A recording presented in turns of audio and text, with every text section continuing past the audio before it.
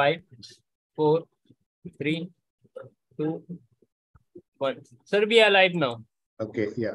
Good evening. Welcome everybody to today's evening's webinar brought to you by the Orthopedic Research and Education Foundation India. Today we have an interesting session, which is going to be an interactive session on the cases of the slip capital femoral epiphysis. And the moderator is going to be Dr. Dhiren Ganjwala from Ahmedabad. And in the panelists, we have Dr. Hitesh Shah from Manipal and Dr. Thomas Palocaren from CMC Vellore, along with myself. And I hope it will be an interesting session, which everyone should enjoy. So over to you, Dhiren, to get the ball rolling. Yep. Good evening and welcome to the session. And this is slightly a different session than other session. In this, we are going to have some of the technical points in the form of lecture, but at the same time, there's some practical points which are very important for the case or the exams that we are going to have interaction. So if you have not seen the previous lecture, which I took 2 weeks before, this is the link and you can watch the session. And in that, I have shown many animations by which the concept of management becomes clear. I'm going to repeat the salient features or the important points which we discussed on that day. The first point which we said is like slip capital femoral epiphysis is a misnomer.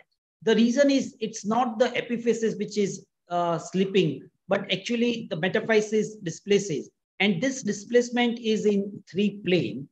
If we are looking from the front, the metaphysis shift laterally. It shifts externally when we look at the axial plane. And when we look at in the sagittal plane, it moves anteriorly. To make you understand this, this is what happens like if we are looking in the coronal plane, the metaphysis moves laterally. In the axial plane, if we are looking, in that case, the metaphysis slips or rotate anteriorly.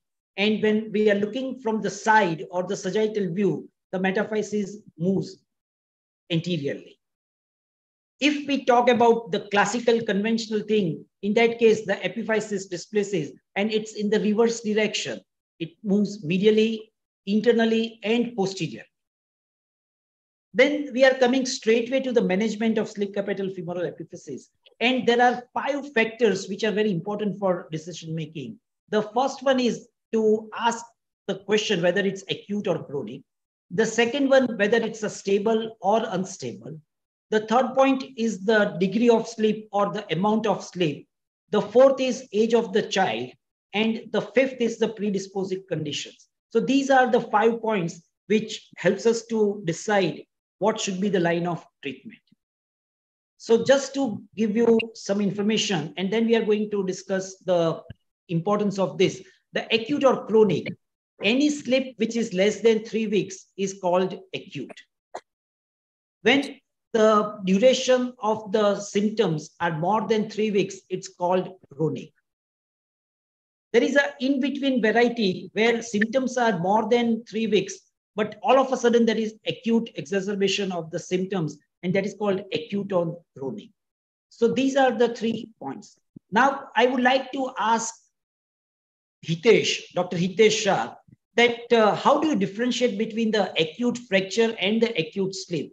This is a problem which many times we see in the practice, and it becomes very difficult for us whether it's acute slip or acute fracture. Yeah, Hitesh. Yeah. Thank you, Dhiren bhai. Good morning, good evening, everybody. That's a very valid question for the management. In short, we need to ask the history. The neck femur fracture in children always happen with the high velocity injury, where the acute slip happened with the low velocity, trivial fall.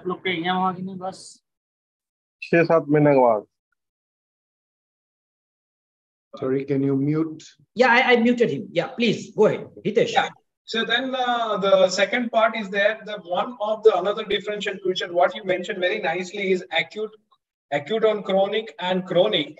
Where the chronic and chronic, we will see very important radiological marker is its remodeling. That will be metaphyseal bump or metaphyseal remodeling would be present.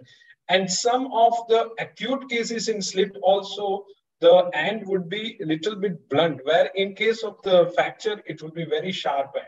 These are the two important differential points between fracture and slip. Okay, thank you, Hitesh. So that's very important that the first is the clinical or the history, and the second is radiological feature. Good. Also, the age group, you will not see slips in young children, and sometimes you get the traumatic slips in very young children, even 2 or 3 year olds. Yeah, so, yeah, that's another important point. Yes, particularly younger kids, they are more likely to have fracture rather than the slip capital femoral epiphysis. Yes. Coming to the second point, which is important for decision making, is whether it's a stable or unstable. In simple word, if child can bear a weight on the affected extremity, then it is called stable. Even if he is able to walk with crutches, elbow crutch, or the auxiliary crutch, it's considered stable. And if child is not able to bear weight on the affected extremity, it is called unstable.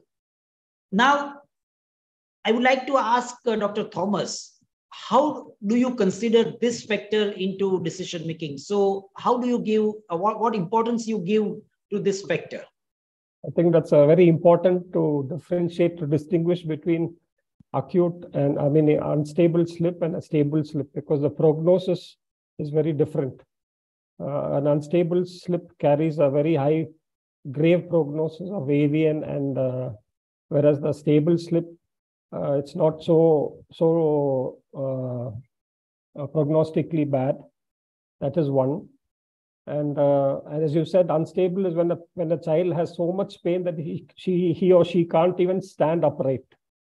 And less than 5 to 10% of all SCFEs are unstable. So it's very important to make the distinction of unstable, because decision making and treatment is so important in unstable SCFE. So one is like you rightly said that the prognosis is very different. But what about the management? Yeah, so the management of unstable, you have to do it urgently, meaning within a few days to preferably 24 to 48 hours if you can do it. Whereas a stable slip, we can delay the management. Okay, good. So these are the two important points. Hitesh, would you like to add some? Yeah, please. Yeah, I agree with Thomas. What he said is the prognosis is different. Second is the timing of management is different. The third important aspect is that the unstable slip, I like to fix with the 2 screws rather than 1 screw. Which, if I going to put with in situ, then I will do about the couple of screw, then the single screw. Another differential point, and it's a controversial point, like a tamponade effect, where the Thomas mentioned the AVN is very high. I try to decompress the joint if we put about the 1 screw.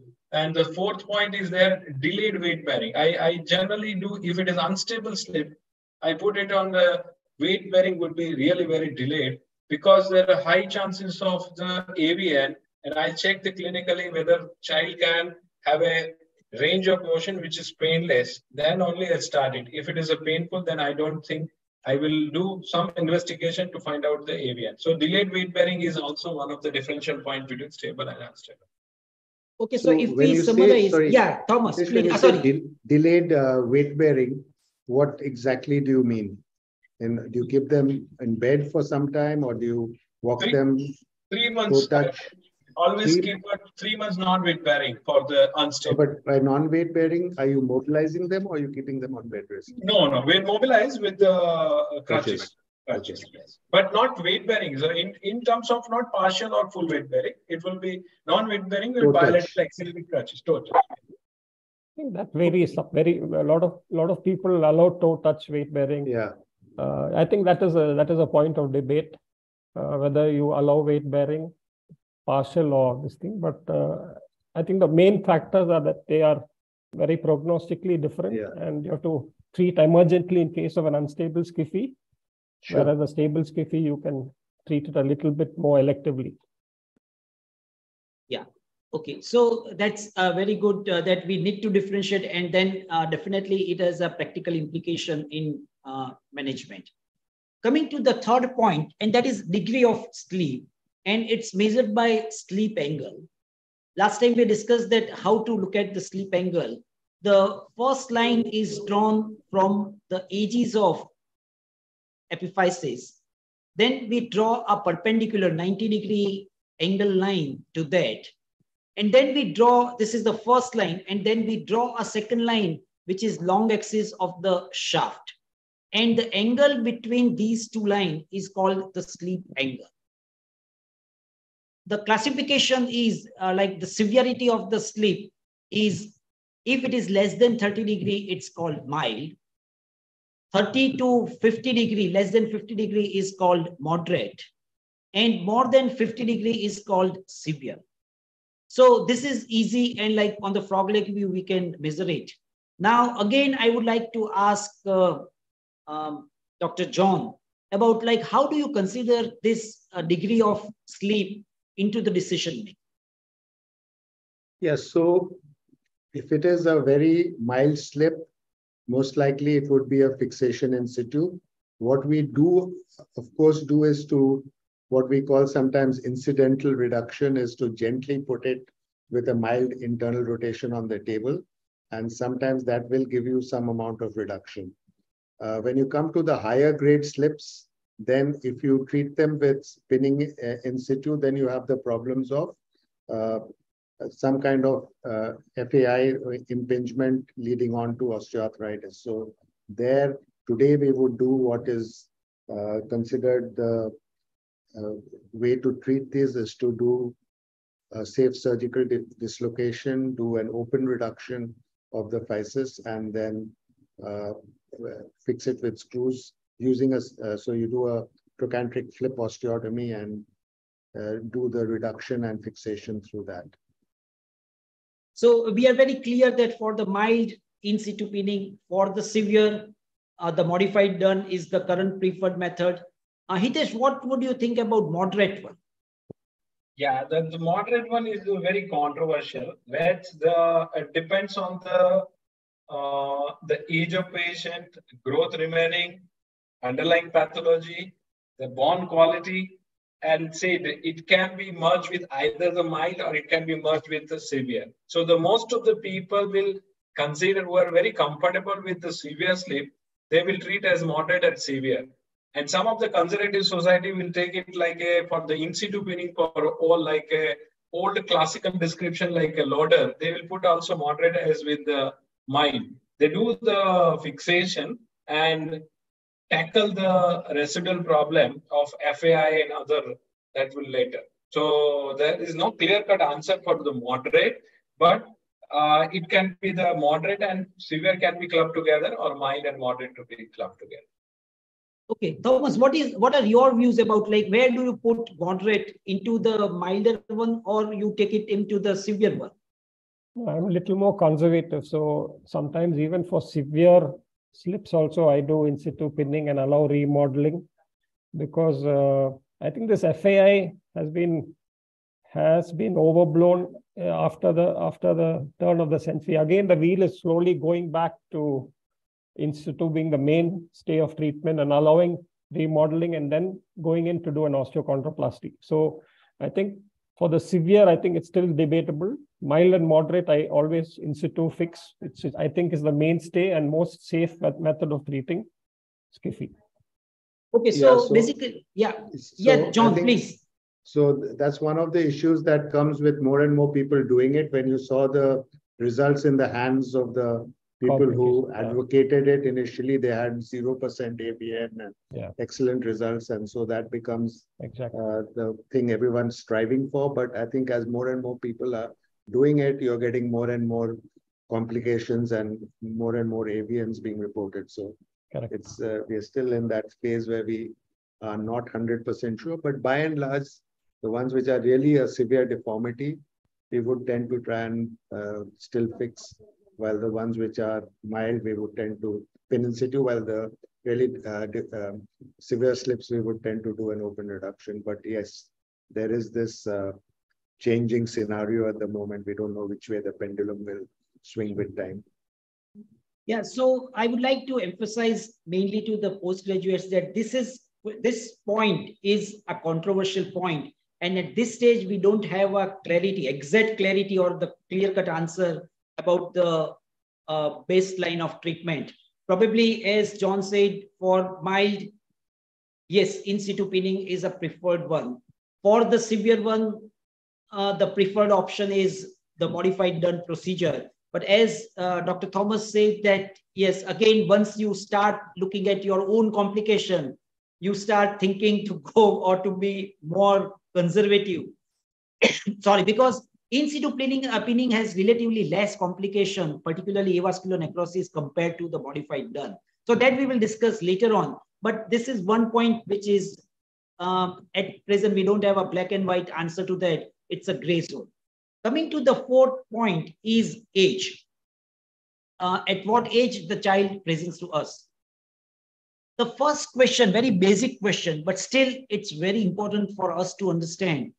How do you evaluate the sexual development of the child?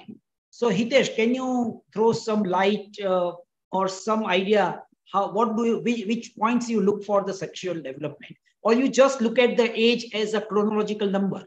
No, actually, the age, the most of the SCFE patient would be seen as a delayed maturation, and maturation is getting delayed. And if you see if they are near maturity, there is unlikely to sleep is going to progress. That is the reason the age is also very important criteria.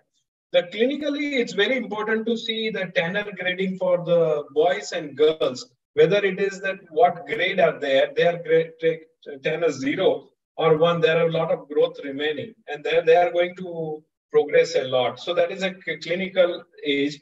And second is that in a radiological age, it's at this era, it will be very important to know about Oxford and modified Oxford scoring. If the Oxford scoring is less than 16 or that delayed maturation would be there, that will be useful for the pinning on the affected, non-affected side. So that is called as the contralateral pinning. And that has been very, very useful for the age. Age is a very important. In reality, when we were not using about any of this one, for the better understanding, it will be, age will be described as juvenile slip and adolescent slip. If it is juvenile slip, always do about the opposite side or contralateral pinning. Okay, Thomas, what are your views on this? Well, as Hitesh rightly said, I think for younger age group, less than 11 in girls and less than 13 in boys, and if they have associated endocrinopathy, we also look at the bone age, sometimes or modified Oxford, like Hitesh said. And if it's less than 20, then we go in for a prophylactic pinning of the other side. Okay, good. And like, can you, or like, how do you evaluate sexual development? No, we go by chronology. We don't really go by Tanner's grading, but I think the chronological age, and if we go by the skeletal, we don't really do the hair distribution and the Tanner grading that much, but I think that's there in theory book that if you want to evaluate the maturation, you have to do a Tanner staging, yeah. Okay, so you try to keep the thing simple, yeah, and you really don't want to like go into the detailed thing. And Dr. John, what is your philosophy? Do you just go according to the chronological age, or you go for the Tanner classification and all that? Okay, fine. Probably he has lost the connection. Okay, coming to the fifth point, and that is a predisposing factor, because we know that a lot of sleep as a predisposing factor. And when patient comes to us, we really need to go for some investigations. So I would like to ask Dr. Thomas, like which investigation, can you give us a list of investigations which you suggest to a child who is coming to you with a slip capital femoral epiphysis? Apart from the X-rays, and even in the X-rays, if it's an unstable SCFE, do not take a frog lateral, but take a cross-leg lateral, so you don't move the affected limb. Apart from an AP and a lateral, also evaluate the endocrine status. We do apart from blood tests, we do a thyroid hormone, gonadal hormones. And also if it's an unstable SCFE, in our institution, standard of care is to do a SPECT scan or pre-treatment scan to determine whether vascularity is present or not before we go ahead and pin or do any treatment to know whether avascular necrosis is already set in prior to our treatment or not. But is MRI or the bone scan are not reliable tool for? It's not reached. They say it's not really become very good at finding out, but that's the tool we have for the last 5-6 years. We've been using SPECT scan. We've got a good nuclear medicine department. MRI perfusion imaging is in its infancy. I'm sure in the future it'll become better and better. More radiologists will get to say whether it's vascular or avascular. I think it's just a matter of time before that becomes a good modality. So is there an indication for a CT in these, or you don't do CTs at all? I don't do CTs. Okay. Just one query that you said the thyroid, that's okay. We go for the TSH and the 3, T4. Vitamin D also. Vitamin D also, because I was just going to ask that question because Professor Madhuri once mentioned we were that. the first among the to show that vitamin D also has a predisposition to slip. I think we published that in JBJS. Yeah. And for the boys, you go for the testosterone level, but for the girls, you measure which one? Sometimes, but you don't really do sex hormones unless we really think there is a problem. But definitely thyroid, parathyroid, and sometimes pituitary. We're thinking of some pituitary. Yeah. We do a pituitary level. Yeah. Very rarely sex hormones. Yeah. Hitesh, what are your battery of investigations? Yeah, I agree with the Thomas. That's the AP, frog lateral, unstable, cross-stable lateral.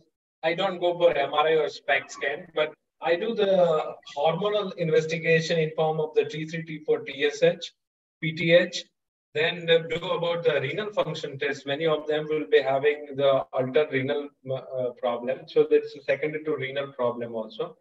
And do about vitamin D for every single case. And depends on the endocrine status, can do, not all the cases, not all the patient, but can do about the testosterone, growth hormone, FSH and LH in some of the selective cases. Okay, right. Dr. John, would you like to add something to this or we go to the next point? I think everything's been covered. So basically,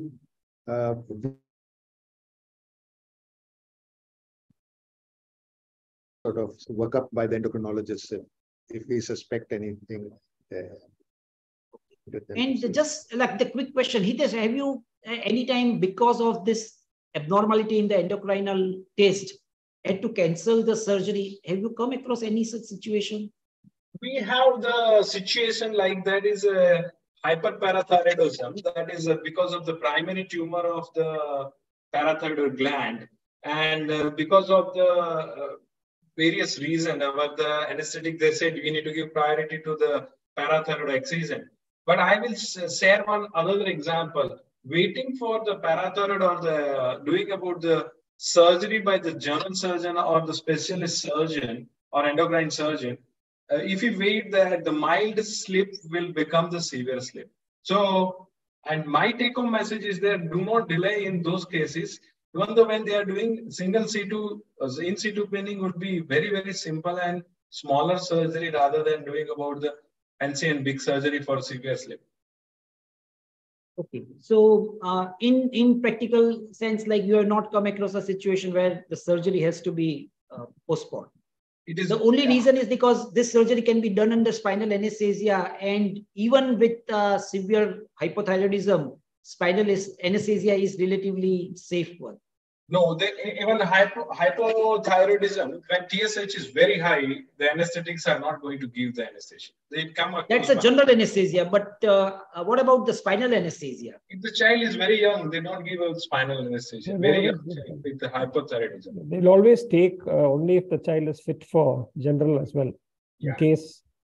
Yeah, in case the spinal does not. They always need but like only recently I come across a situation where it was a severe hypothyroidism where TSH was around 100. Yeah. And the anesthetist was reluctant to give anesthesia, as Dr. Thomas said. So what do you do in such situation? Because thyroid is not going to come under control in a day. It will take few days at least to stabilize. So how should we proceed in such case? I think the endocrinologists have to take a call. The endocrinologist and the anesthetist have to get together. We'll tell them the emergency of the procedure, and they'll say, okay, the risks are worth taking. Then they will tell us to go ahead. But I think the call is between the endocrinologist and the anesthetist.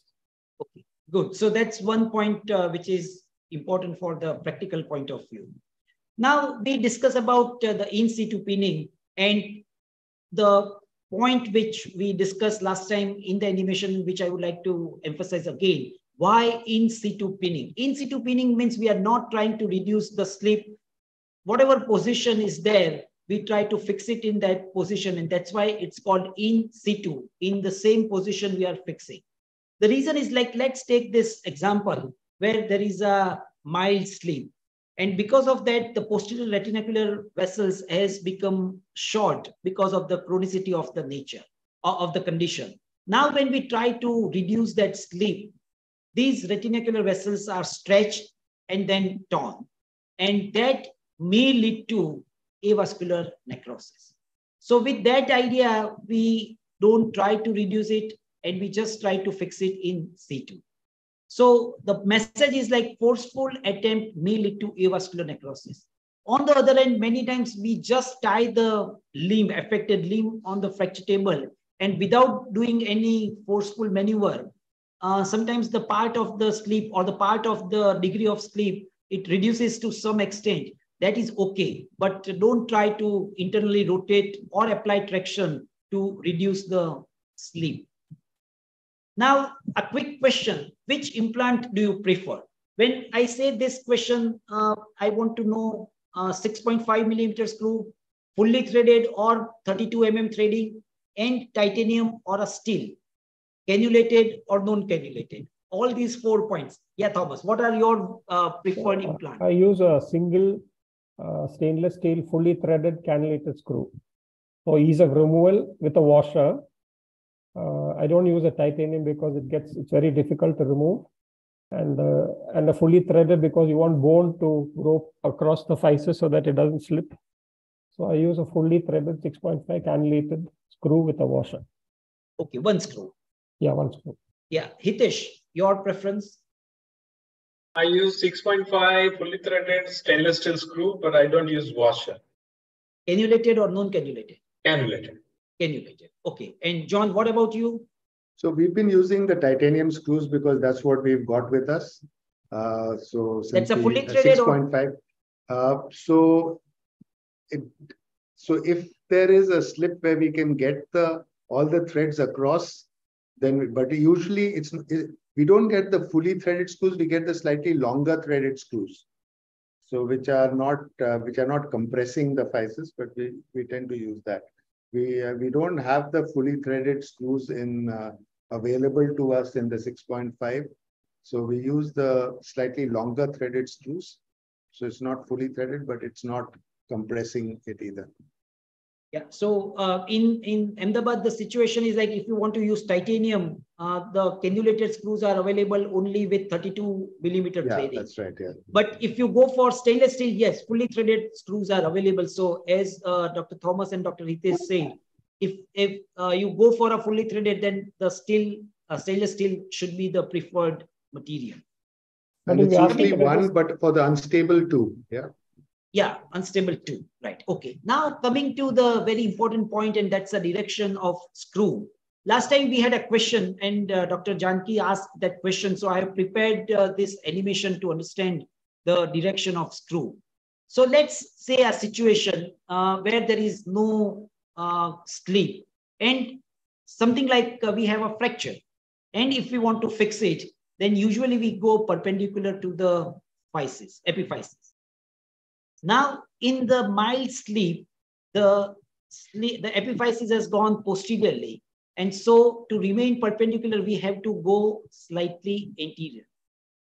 And in the more moderate slip, to remain perpendicular to the epiphysis, we may have to go further anterior. Now I will show you all the three animations together, and that will give us an idea that as the slip slips posteriorly, the entry point or the starting point should be more and more anterior. So that is about the clarity, like why we really need to go anterior. And please don't comment when you look at the X-ray of someone with a moderate or a severe slip and fixation that probably has not passed the screw properly from the lateral side. So if you see the screw head at the anterior aspect of the neck, it is purposefully he or she has done that. Now, another important question, patient, they ask us about the implant removal. So, Thomas, what is your philosophy of implant removal? No, I don't remove the screw unless it's really causing a bother or causing irritation or something once the slip is stabilized, but I rarely remove the screw. Okay, so you don't remove the screw. No. And and if you have to remove, you remove it after the growth is over. Or sometimes you leave remove it to the total hip people to remove it much later, I think. I never remove the single screw. Right. What about you, Hitesh? I don't remove generally unless there is a complication like penetration or EVN or collapse. If it happens like that, then we have to remove. Other than that, I don't remove. And even though I will assure and explain, counsel the parents and patient, don't remove this implant unless growth is over. Because I've seen enough, one of the surgeon has attempted implant removal and after that, it's a slip happened. Oh, so that it is a very disastrous condition. Okay, so that's a very important thing, that don't remove it unless and until the growth is over. Yeah, and in the same direction, Dr. John, I would like to ask you that you go for a 32 mm threading screw for the titanium metal. And do you face any difficulty while removing the screw? So I don't routinely remove the screws either, but we do have patients who want it removed. I think that is one of the things that they literally are after, you actually, but I would not remove it till fusion, and then I warn them that it may not come out. And so I'll do it only in the understanding that we'll take it out if it comes out easily. Nowadays, you have these screws which are reverse cutting, so they are a little easier to remove than the earlier ones. But I still warn them that if it is not possible, we would leave them, and that there's no major problem in leaving the screws long term.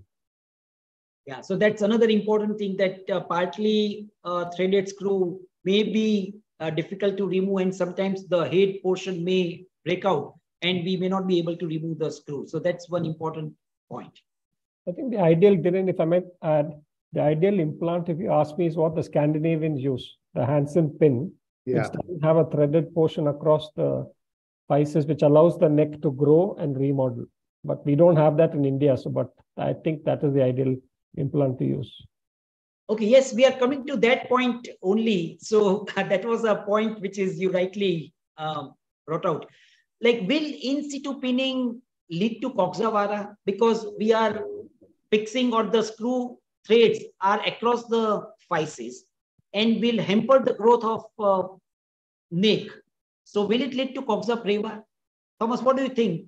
Yeah, I think, and particularly when you follow up premature physeal arrest and shortening of the neck. Where I'm not sure. No, I'm talking of the coxa, the shortening of the neck. Yeah, neck becomes shorter, ATD becomes smaller.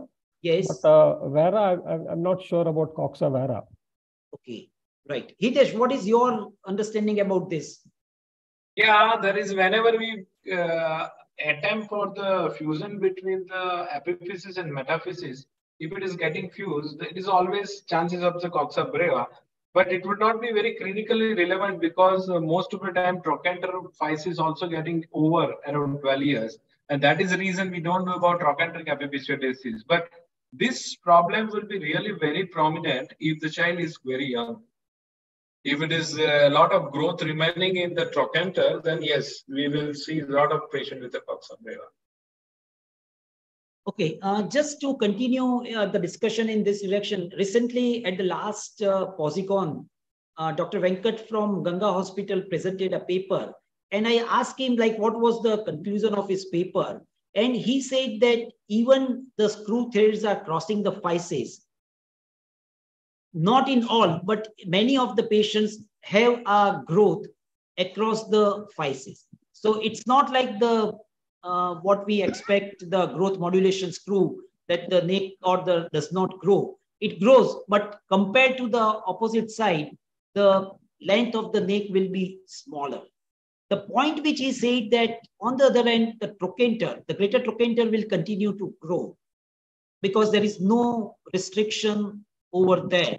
So neck will grow at a slower speed or relatively less, but the trochanter will grow at a normal speed. And that leads to, over a period of time, the reduction in the articular trochanteric distance. That is what his paper concluded. And I brought it and I made an animation for that to understand that this is what happened over a period of time. This problem is very important, particularly for younger children, those who are around 10 or 12 years, because growth is more remaining and that they may come across this problem. Now, in such situation, do you go for a bilateral or the contralateral pinning, because then asymmetrical distance, articular trochanteric distance point can be avoided? Thomas, what do you do in this younger kids? Yeah, so definitely age is a big factor. As I said, less than 11 in boys and less than 13, or 11 in girls and less than 13 in boys, along with endocrine factors I take into account. And definitely, I think in our country, prophylactic pinning on the other side is economically more feasible and better, because there are papers to prove that within the next 12 to 18 months, the opposite side invariably slips in, I think, 25 to 30% of cases. So I think it makes sense to prophylactically pin and reduce the burden. So I'm all in favor of prophylactic pinning of the other side, if indications are right. Okay, coming to the next point about the contralateral pinning. Now, already you discussed about the age.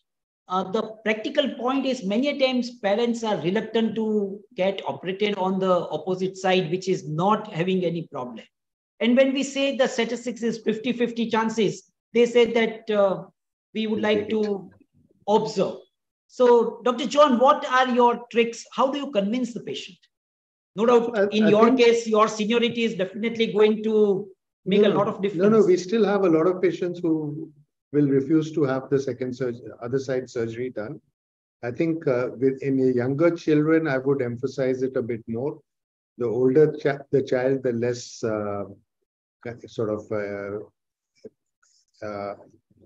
dogmatic I am about trying to do the other side. So I think the older children, you have a reasonable chance that they may not slip, as long as they don't have any other endocrinopathy with it. So the ones with endocrinopathy or the very young children, I would definitely try and convince them that they should have the other side done. Okay, and if we decide, like the patient family wants not to get operated for the contralateral then side, you need to observe them very closely. So very closely. That's a very important point that we need to emphasize, that slightest amount of pain or a limp come to us, and like we need to take X-rays or required investigations. That's a very important point. Coming to another spectrum, and that's a severe sleep.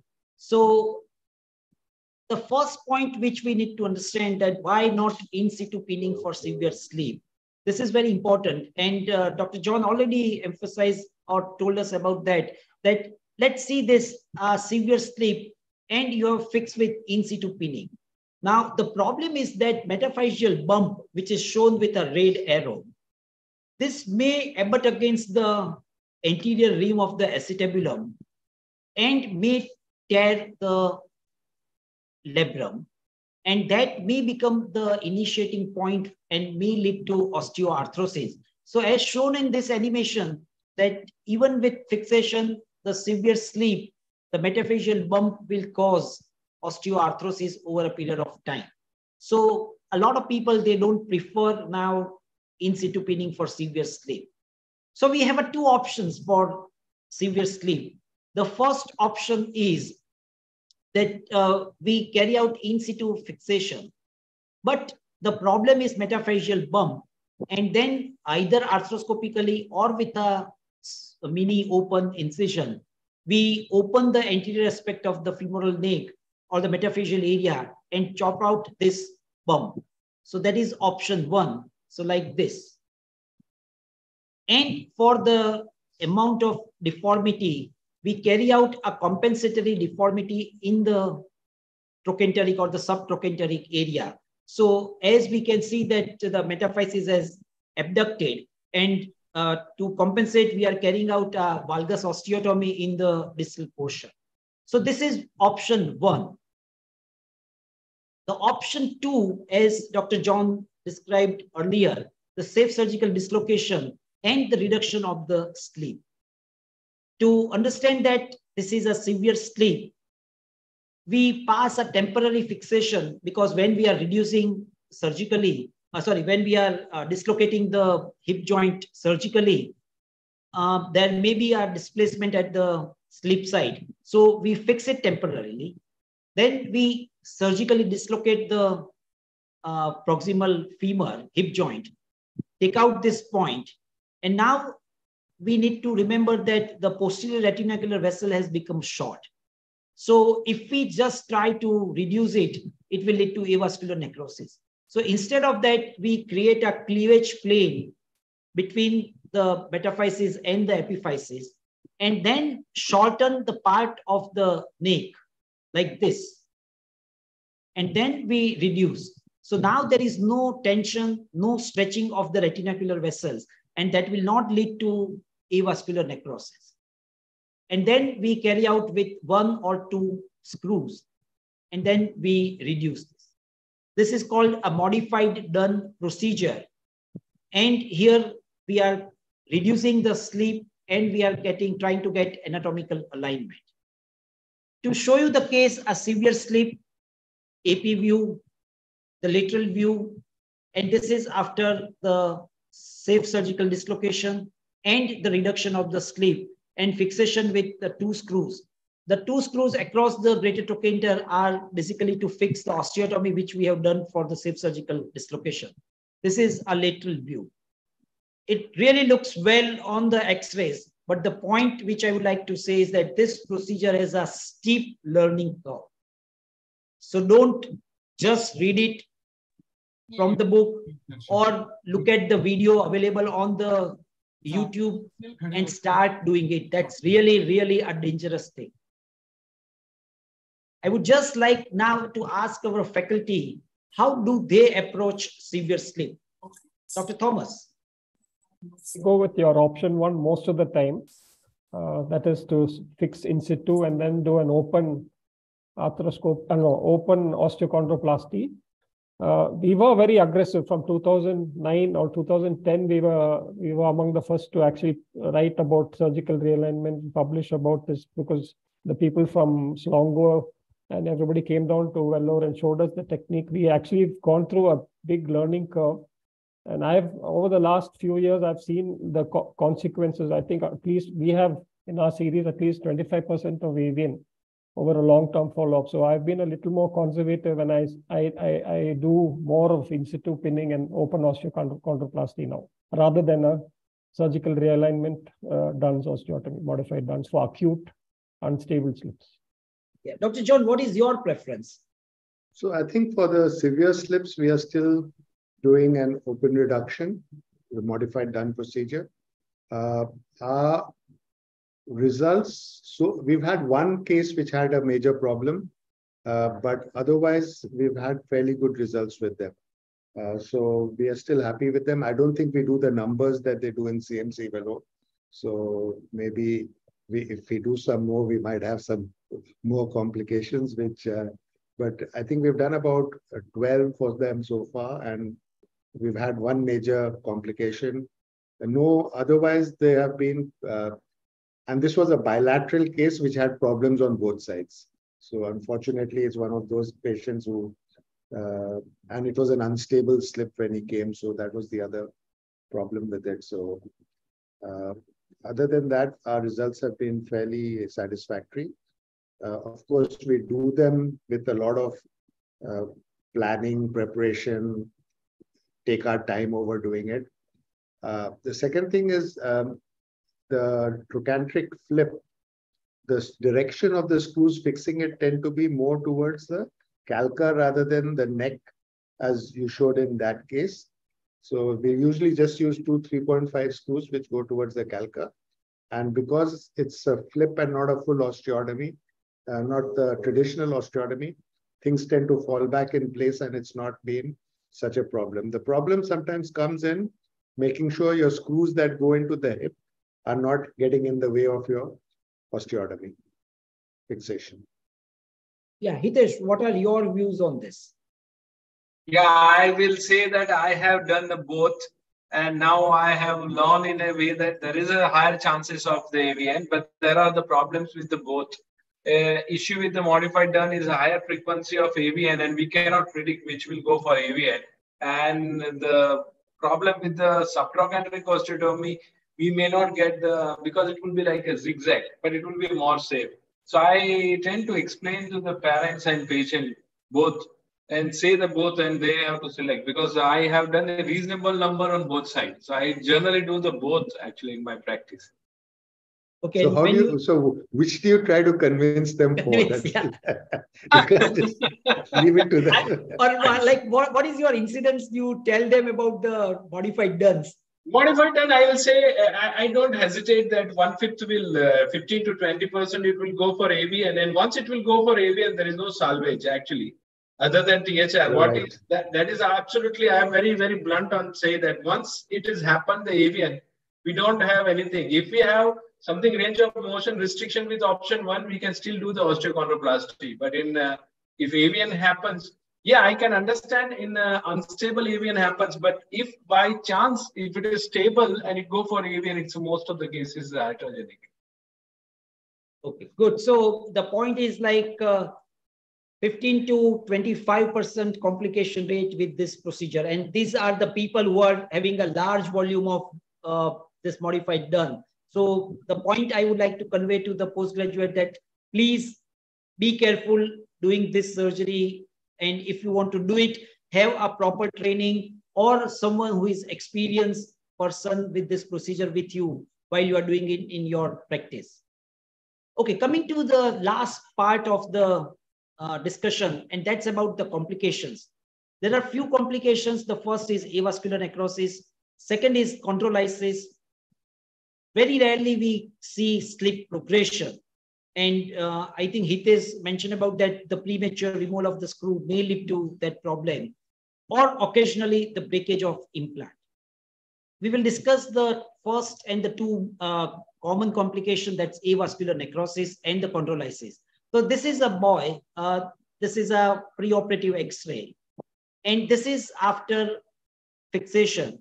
And as there are two screws that suggest that this is unstable situation, but the postoperative X-ray shows avascular necrosis.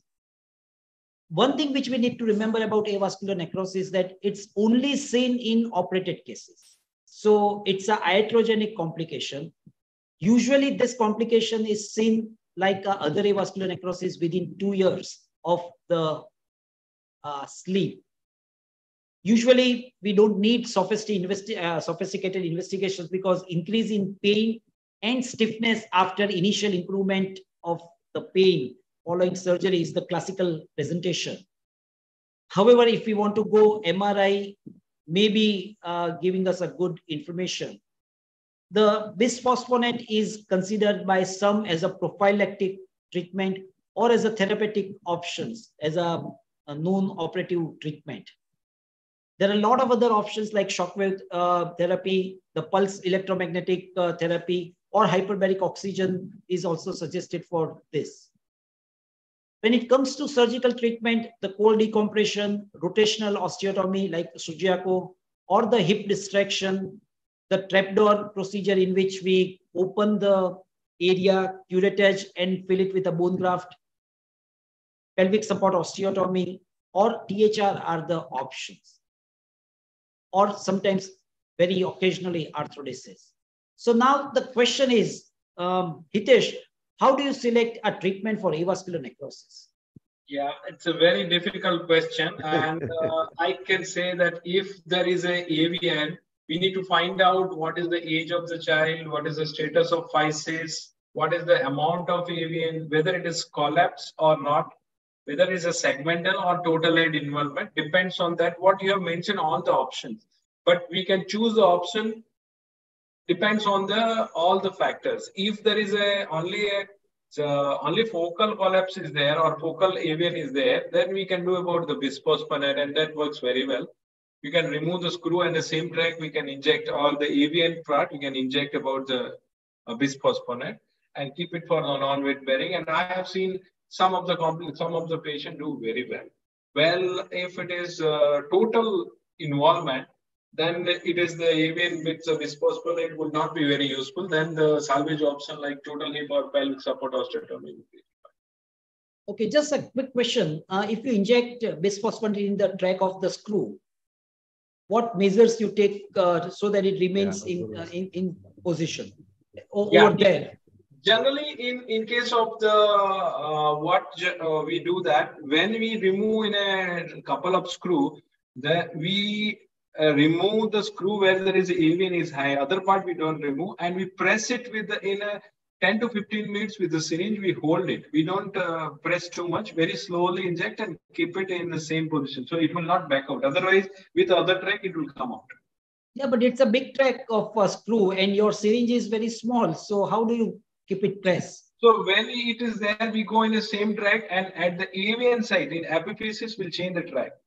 Epiphysis will change the track on the. So it will be very small, the thin wire, or 3.2 guide wire only. Okay, Thomas, what are your views about avascular necrosis management? Like Hitesh said, AVN is a very difficult, devastating complication. There's nothing much you can do. All these measures that you say are not very satisfactory or equivocal. In fact, bisphosphonates themselves are very controversial. Whether it helps or doesn't help, it's up in the air for debate.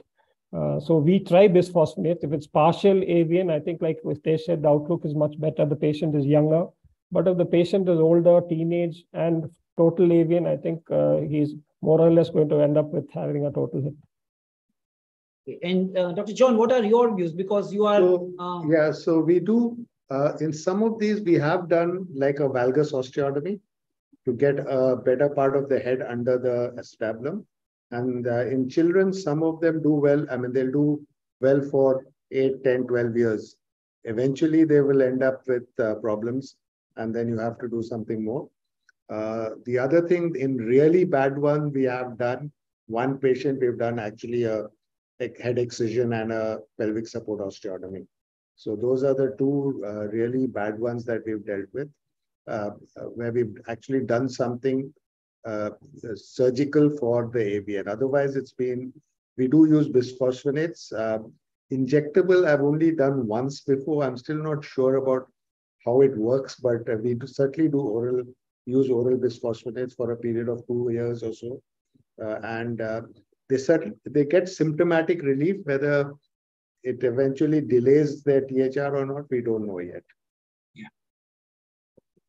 So yes, avascular necrosis is a dreaded complication, and still we don't have a good treatment to control the avascular necrosis or modify the prognosis of avascular necrosis.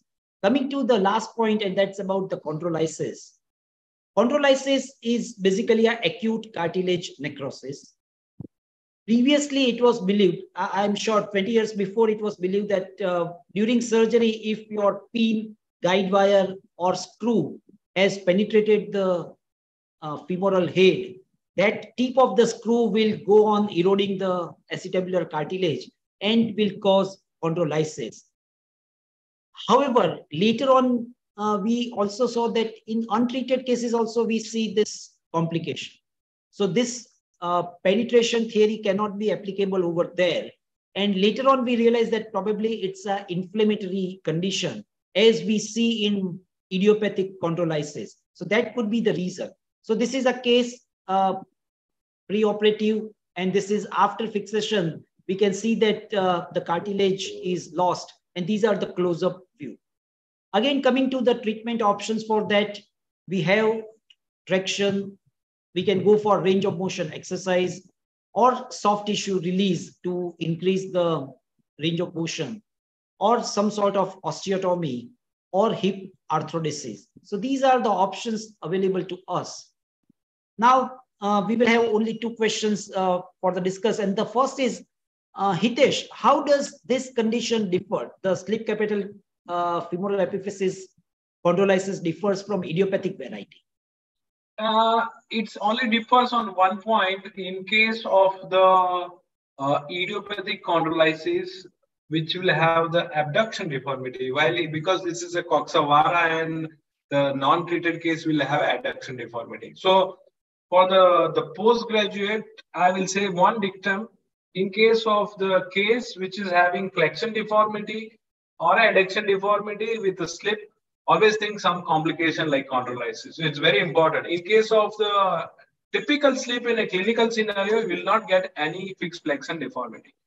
While in case of the chondrolysis, if any deformities happen in hip, either it will be complicated, AVN or the chondrolysis. So that is one point, adduction and abduction deformity. Management-wise, I don't think so any much different because I will put about the traction and do the range of motion exercise. Okay. Thomas, what about you? Like, how do you manage chondrolysis? So we've not seen with 2 minutes of chondrolysis in slipped, but I think it actually sometimes coexists with AVN, if you've seen a few. But from idiopathic chondrolysis, both the chondrolysis, one is, like you said, screw penetration, but with improvements in imaging and all we've reduced that incidence. But treatment-wise, it's we treat both the chondrolysis almost the same by traction. Physiotherapy is one way. The other way is sometimes we're a little more aggressive. Sometimes we do an MRI, map the cartilage defect and do a surgical dislocation, do like the knee. We do a method of drilling and getting fibrocartilage and then putting them on CPM. So we both use both methods. We're actually looking at our results at the moment, actually. Okay, Dr. John, would you like to add on to this? So we haven't seen it in slip capital epiphysis, but we do see idiopathic chondrolysis, which is for me a real nightmare to treat because they come at a time when these usually young girls, 14, 15, they have a severe abduction deformity and a totally stiff hip. That's the state I get them in. And managing them is I've tried everything which was mentioned. I even sent 1 or 2 to CMC Velo to Risha because at one stage she was doing this safe surgical dislocation and stem cell therapy. But that patient came back. They didn't do anything because they did physio and they said she was better. But when she came back, she again developed the same deformity. And so I've ended up doing surgery in 2 of them. One was actually ended up with a girdle stone and a pelvic support osteotomy. And one of them, I actually did an adduction deformity, adduction osteotomy. Yeah, because she had a fused hip in abduction and I did an adduction osteotomy. But the sad part of it, she was much better in terms of walking, but she was able to squat before the abduction osteotomy with, I don't know how, although she had no movement in the hip, she was able, it's like an arthrodesis sometimes. But after we did this osteotomy, she was not able to squat. So that was a sad thing that she was much better in terms of her pelvic obliquity and things like that. But she wasn't able to squat, which she was able to do before. So I'm not sure whether we did her any good or not. Okay, so that was a good discussion about that. Dr. Janki, if there are any questions or any point, anything would you like to add to this? Yeah, I think we are pretty close on time. Yeah. So. Thank you very much, sir. It was great discussion. Just one thing, sir. As you told that about that the metaphyseal bump, so why not we remove only the bump part, sir, when it is severe? Why it is okay? The question is like there is a deformity, so we are leaving the deformity and we are removing the bump. So that will definitely affect the range of motion. So to correct that compensatory correction, we are carrying out the deformity at the subtrochanteric level. So we are not correcting the deformity at the site where the deformity is, and compensatory we are carrying out osteotomy. So bump is just to take care of the impingement part, but whatever deformity has taken place. And further arthritis also. Arthritis, yeah. But whatever deformity has taken place, we have to compensate at distal level. That is why we are combining the both. Okay, sir. Thank you, sir. It was great discussion. Thank you. Thank you. Okay, so I think thank you very much to Dhiren and all the panelists, Thomas and Hitesh.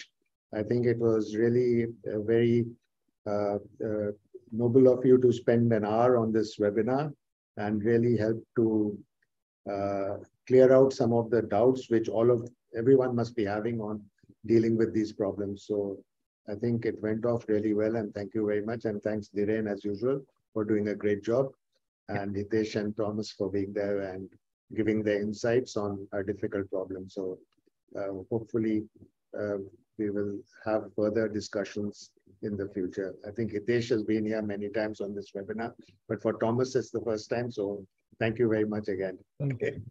Thanks. Nice animations Dhiren showed. Yeah, great. Yeah. Thanks. Thank you. Thank you.